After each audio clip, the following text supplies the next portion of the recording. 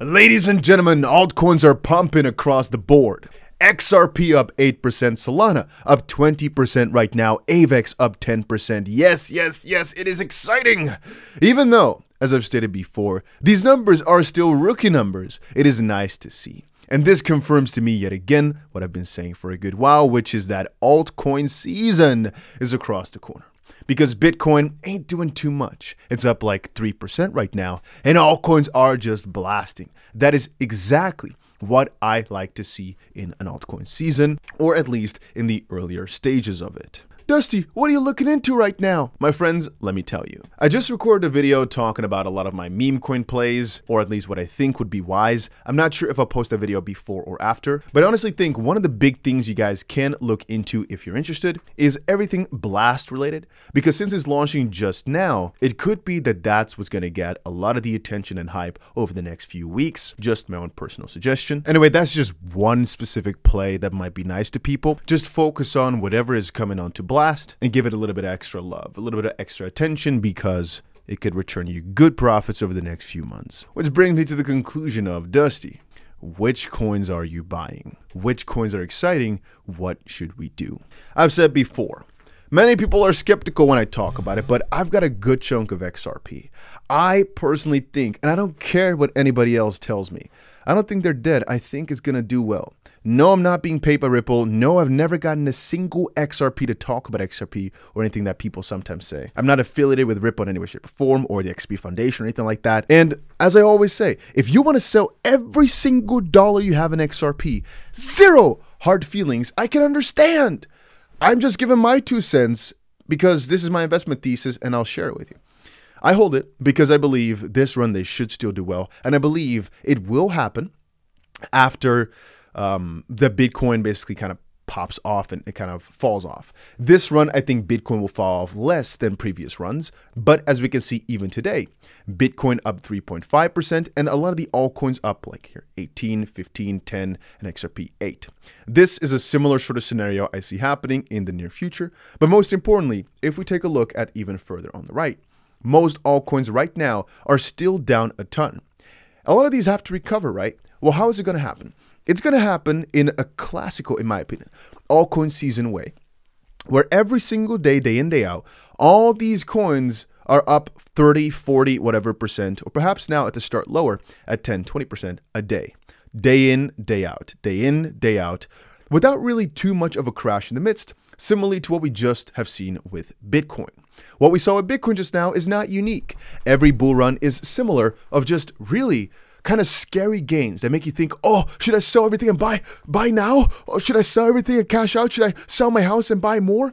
That type of fear will be amplified in a real altcoin season, which it's starting, but the numbers are not up the way I like to see them just quite yet. It's green all across the board, but it should be even greener in a real altcoin season. The only thing I keep in mind is perhaps this time it's different because Bitcoin and Bitcoin's inflows are partially decided not by real Bitcoin, but by ETF Bitcoin. And since they are bought on the open market, it pumps the price, but those guys will not diversify into altcoins, so perhaps the dominance is going to stay higher than normally. But so, like I said, XRP, Solana, all your major top altcoins are right now the best. So, as I stated, I am not buying as many top altcoins anymore because I've been accumulating for so long. But that's because whatever is happening to prices right now, I don't want to sound cocky, but if you look back a year and a half, while we were so low for Bitcoin, low for all the altcoins, I've said to you guys what is happening right now exactly. I'm not alone. There's probably thousands of people who knew exactly what was going to happen. And even though okay, let me refresh this by saying I was not sure, but there's a probability on anything. And I thought the probability of what we're seeing right now was so ridiculously high that I spent a lot of money buying altcoins in the dip, a lot of money opening long positions, and right now those fruits are ripened and my portfolio is probably the highest it's ever been. I also stated if your portfolio is not making new highs every week, every couple of weeks, every month right now, you are not going for the right strategy. You have to reconsider, or you have to understand you're going for a long-term thing, which is not what I do, all right? Anyway, but back then I was telling you guys This is this Bitcoin cycle. You know, there's a bull, bear, accumulation. This is how it always flows every single cycle in the past as well. This is what we're preparing for. This is what we're going for. I made a little video and a section talking about Bitcoin going to $60,000 in 14 days. People laughed at it, but look at where we are today, huh? Bitcoin went from 45,000 to 60,000 in, I think a little bit over 14 days, but I think it took from the 8th to the 28th, so let's say 20 days or so.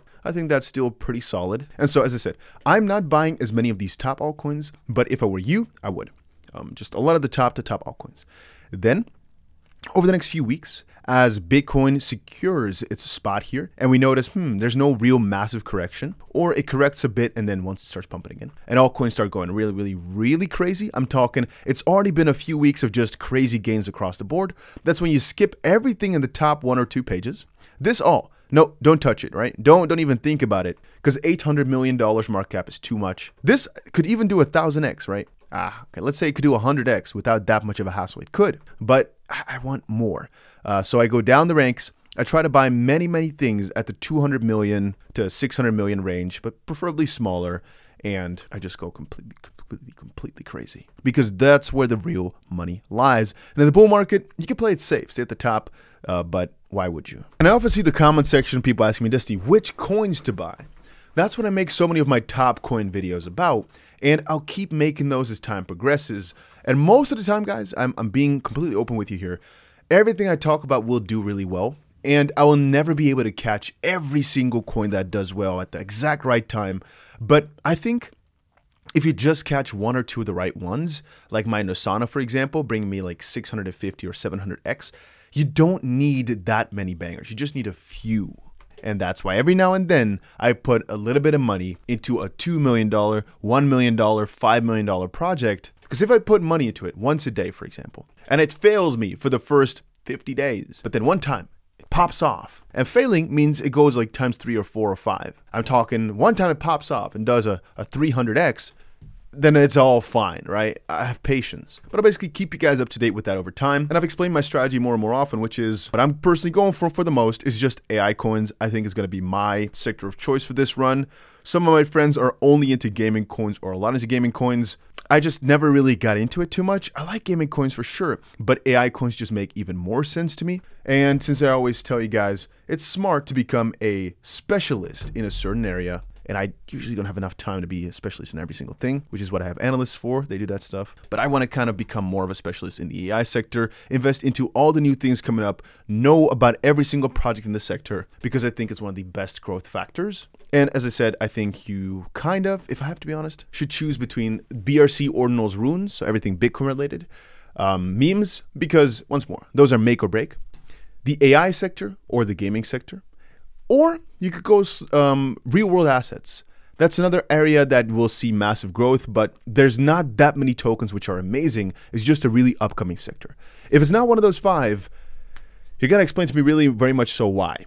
And by the way, AI and DeepIn, distributed computing, I kind of mix into one, and big data, all those type of garbages. I think I should also go for a haircut, by the way. It's been a while, huh? But yeah, if you take a look at the gaming sector, for example, today, also 10% across many of these coins. And these gains are still very little to what we're going to see over the next few months. But like I said, you don't need somebody to tell you this or that altcoin if you really spend the time to learn the sector. Because then, what I always like to hear is you guys telling me what you're looking into and kind of like quote unquote advising me as to what has a lot of potential. And how do you learn about that? By just spending time in it. So that's my #1 recommendation. Spend time, understand where you're at in the cycle, halving 51 days out. Right now, it still seems as if we are on the up and up side, even though a correction of sorts can happen. This area, slightly before the halving, is usually one of the most bullish ones, but especially going into the halving is where things usually absolutely pop off. So for the next couple of months, I'm so bullish. Yes, we can have a correction, but overall, I'm so bullish, there's nothing that's going to be able to stop me. But yeah,